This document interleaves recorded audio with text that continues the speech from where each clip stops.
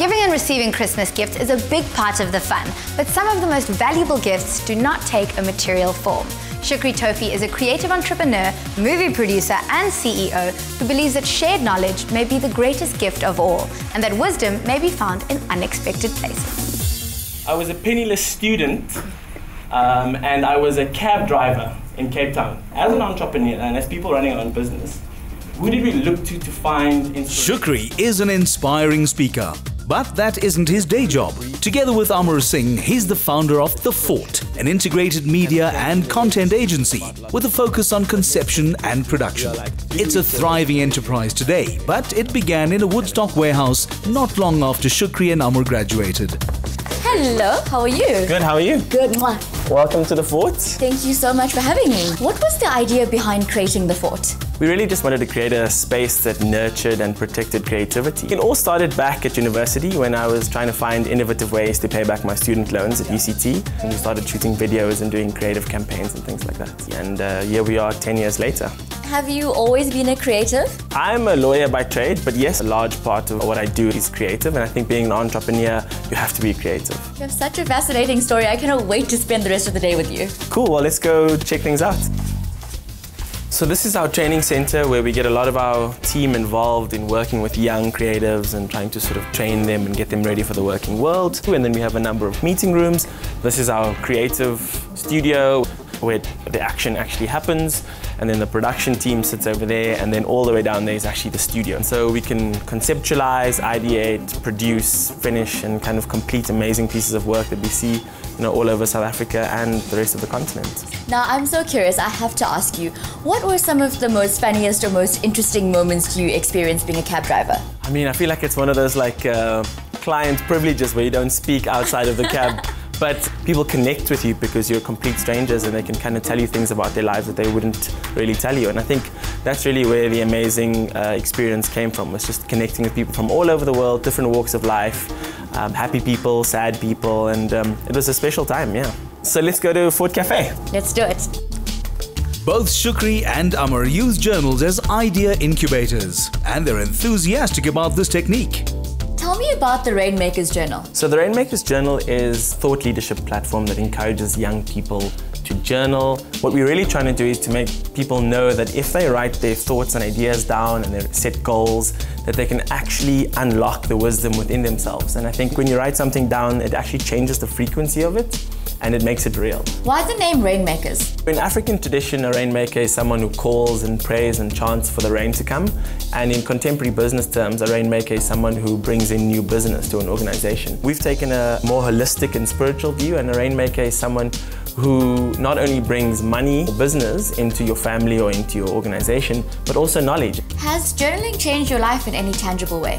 I think any great idea I've ever had has come from a journal. So good ideas, bad ideas. You think that it sort of comes from nowhere and you be like, wow, I've come up with this really cool idea. And then you kind of trace it back and you realize that that thought came from somewhere else. So it's been a really, really powerful thing for me, and it's something that I'm really passionate about, to make sure that young people and people in general go out there and actually journal. Now, I love the idea of keeping a journal. Do you have any tips for me? It's really not I met Carishma and, Dear Diary kind of journal. It can be as simple as a thought or a word or writing something down. So to start off with, I always encourage people to set goals and to make them specific and measurable and attainable and reasonable and time-bound. And once you've done that, I think there are other things that come from that, because how do you then make sure you're doing the actions associated with achieving that goal? How can someone get involved with the Rainmakers project? We do a number of things at the Rainmakers Journal, and firstly we do workshops and sort of sessions with young people to help them journal, and we give them a journal. And then we also do a number of really interesting creative projects. So Unwritten, the film, was done to sort of show and exemplify just how a journal can come to life. Speaking of Unwritten, I can't wait to hear more about this movie. Well, let's go to my office and I'll show you and tell you more about it. Awesome. The documentary Unwritten chronicles Shukri's journey in search of enlightenment in the Kathmandu Valley of Nepal, and has won awards at international film festivals in Amsterdam and Hollywood.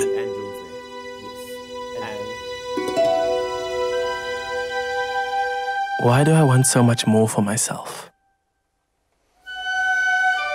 It's an obsession. I'm tired of the same authors and writers telling me how to live my life, run my business, I want something real. I want the knowledge and wisdom of ordinary people. Unpublished, unheard, unwritten.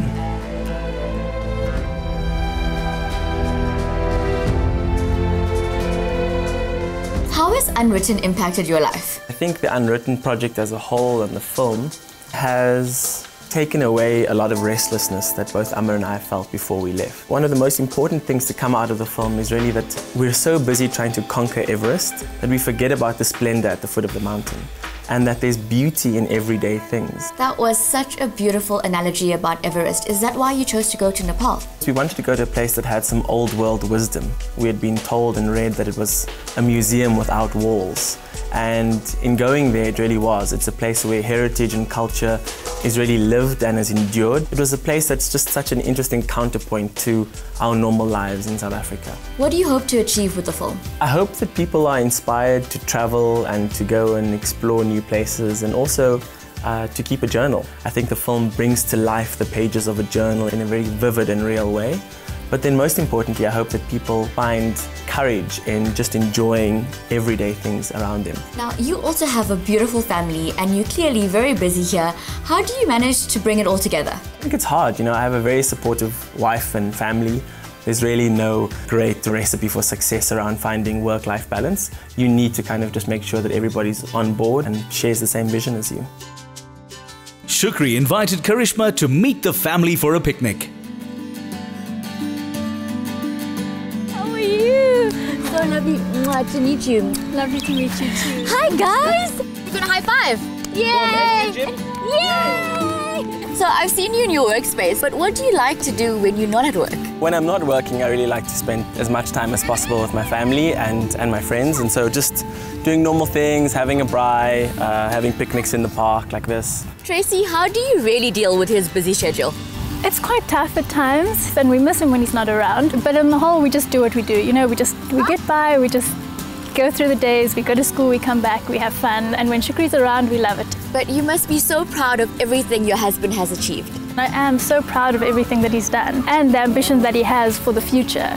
I've seen him grow his business from literally nothing into what it is now, and I'm so glad that I can be a support to him. Shukri, do you have any words of wisdom for aspiring young entrepreneurs? My words of wisdom would be to start. Try and write things down. That's going to be a really important tool for you, and find time to have that one last cup of tea or picnic in the park, because it all goes really, really quickly and you have to enjoy the journey. This was truly such an inspirational day. Thank you for spending time with me and introducing me to your beautiful family. But I'm now going to leave you to spend some precious moments with them, and we wish you all the best for the future. Thanks for coming by. Thanks guys. Bye. Bye. Bye. Bye guys. Shukri walks the talk, and he's a rainmaker not only in his business, but in the lives of those who encounter him.